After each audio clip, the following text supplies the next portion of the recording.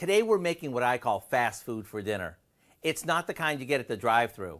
I'm talking about a dish that's done start to finish in less time than it would probably take you to drive to your local burger joint. We begin by cooking a pound of linguine.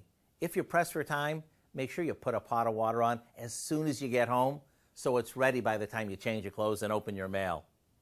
While that cooks, we melt some butter along with a bit of olive oil.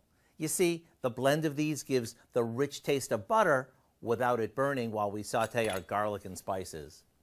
Once it's tender, we toss in some shrimp.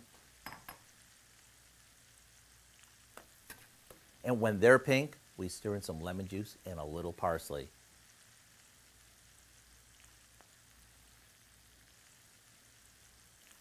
Now all we have to do is drain our pasta and serve all this buttery goodness over it.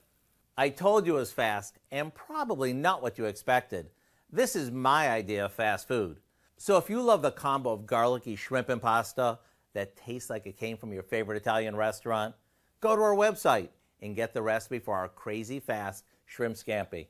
You might even want to put on a bib, because slurping all these buttery noodles can get kind of messy. I'm Howard in the Mr. Food Test Kitchen, where today we found a garlicky way for you to say, "Ooh, it's so good." There's a link to today's recipe on valleynewslive.com. Just click on the Mr. Food button.